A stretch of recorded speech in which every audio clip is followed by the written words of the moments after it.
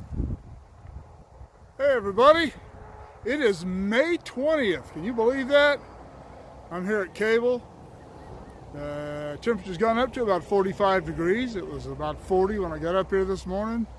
It hasn't rained or anything, but it did snow last night up in the higher elevations. But anyway, that's all beside the point. The reason I'm here today at Cable is I have some testing to do at the switch, my monthly test, and I thought I would take this opportunity to go over how a power switch machine works as part of my how things work in the signal department. We have hand throw switches and we have power switches, and this is a power switch machine right behind me there over my shoulder. That is a Union Switch and Signal M23A dual control power switch machine.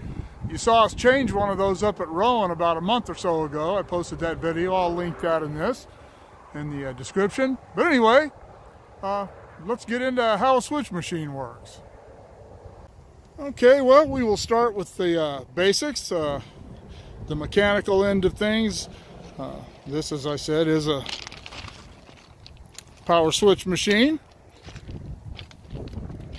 That lever right there where it says motor means that right now this is in motor control, which means that it is being operated remotely. The wires tie into that junction box and they go underground over to that house. I can go in there and take this location into local control, and I can throw the switch. I'll go in there in a little while and show you how that works. But you can throw the switch from in there, or when it's in remote, the dispatcher has control of it and they operate the switch based on where they want to put trains, what track they want to run them up. This is where double track starts. That is looking back down towards Bakersfield, and that is up towards Tehachapi. Track on the left is the number 2 track. Track on the right is the number 1 track. See these rods that are connected here? This is called the front rod right here, and it is hooked to the big fat rod here with the big nuts on it are the lock rods. Those are what lock the machine in place mechanically. Once this machine is locked mechanically, it cannot move. It's a big solid bar. I'll show you that. The other rod, the skinnier rod next to it, hooked there, is the point detector rod. And the point detector rod is just that. It detects the position of the switch points. This is the normal switch point, and this is the reverse switch point. This switch is normally lined for the number 2 track, and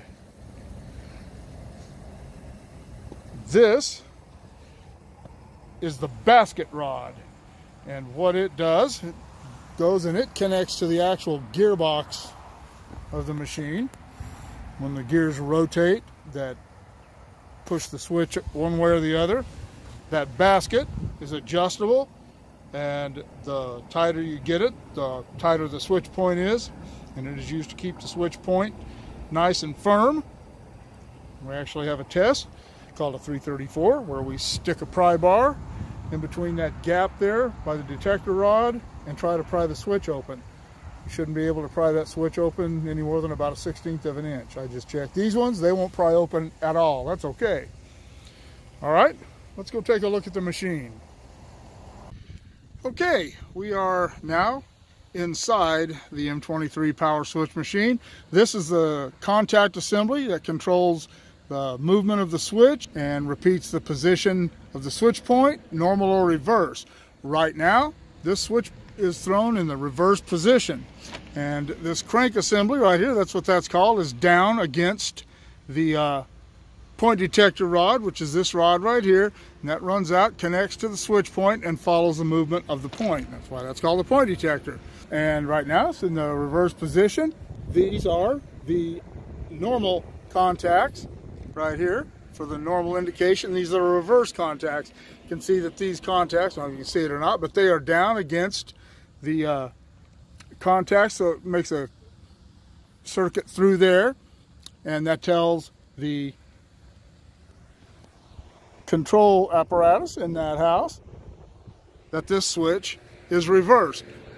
The set of contacts over here, the normal, they are up, and this one is shunted against the bar, so there is no way that you can get any continuity through that set of contacts, and that keeps the normal switch repeater in the house down. These contacts here on the outside are motor contacts. Right now this contact is open. This is the normal contact here. If they were to apply power to this, the dispatcher wanted to throw the switch, and if I wanted to go into the house and take that into local control and throw it from in there, these contacts here would apply power to the motor. Back here, the motor would start rotating. It would start turning these, see the reduction gears there, and you see the gears that are actually there that actually throw the switch. And there's the rod there that's connected out to the switch points. And then this is, you can take this, if you want to take this where it says motor there, you could take this, throw it over there in the hand. That would give you control of it out here, and you could use this lever to throw the switch manually. And any time you rotate the switch with the motor or hand throw, it rotates this cam, moves the point detector, and these contacts follow those movements. So anyway, that is the inner workings of an M23 power switch machine.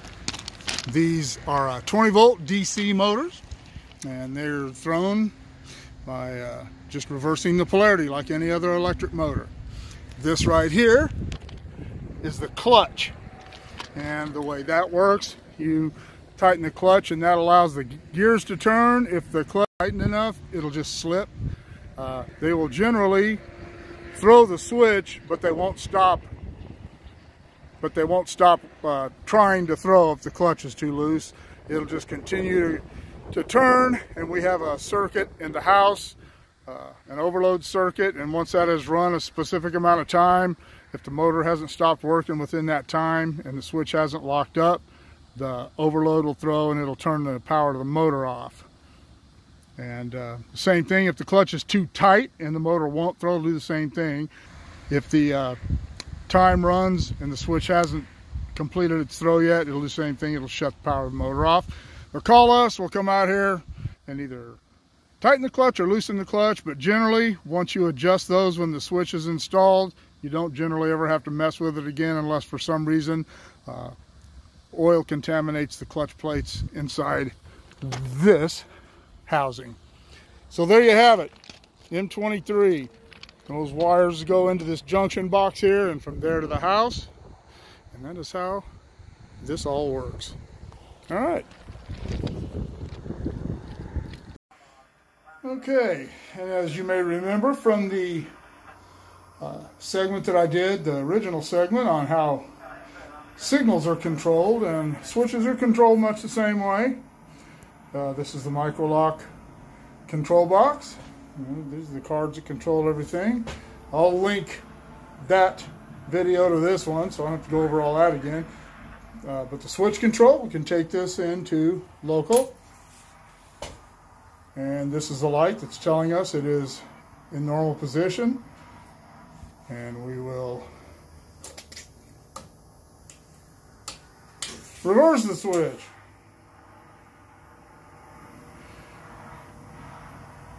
And as long as that reverse or normal light is blinking, it means the switch is not locked.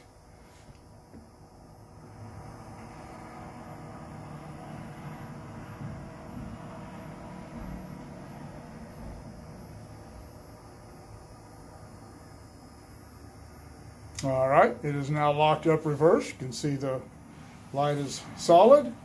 There's a light here that says the switch is locked, but for whatever reason, most locations that light doesn't work. So we'll normal the switch. This is pretty much the same thing the dispatcher has. It's theirs is actually all computer control, but they have a board that looks essentially like that with all these lights signifying the facing signal, the trailing signal, tell whether they're at stop or whether they're clear, and the track indication lights in the OS and on the approach tracks.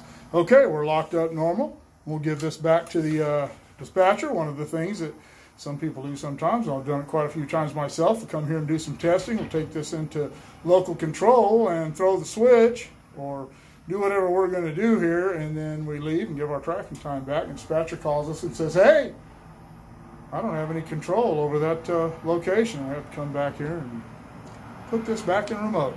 But anyway, that is how you operate the switch from the house remotely. And this is how the dispatcher, their input comes into the unit through the radio and goes round and round and round and comes out there. All right. I even make little notes to myself. This is on the door of the house to remember to restore the AC power when I test standby power here, and to restore the remote when I'm testing the switch, because I have forgotten plenty of times to do that, and that does not make people happy. Well, we're done here at Cable. I hope you enjoyed the little piece on how Power Switch Machine works. I didn't get into all the minutiae of adjustments and all the little thises and that's, because that really doesn't matter. I think most of you care about that anyway. But I think it's interesting how our stuff works. The prime reason for all these things that I'm going to go over, crossings, switches, signals, everything, is all safety. It's all about safety. It starts with public safety. We don't want trains derailing. We don't want them hitting cars. We don't want people getting hurt in the public sector or here. It's about the safety of the trainmen. The train moves. We want the switches to be shut and locked when they're supposed to be. We want to make sure that they can't open in the event of some weird thing happening. The motto in the signal department, as far as I'm concerned, is what if? Oh, I hate it when I hear people saying, oh, what are the chances of that? If there's one chance in a billion, we need to make sure that we cover that. And that's why we do all this testing. That's why we have government mandates and guidelines on how this stuff is tested and how it works. And we have regular inspections. Government inspectors come out here and look at this stuff with us. And over the years, it seems like a pain, but you know, I'm glad somebody's doing it. I'm glad somebody cares.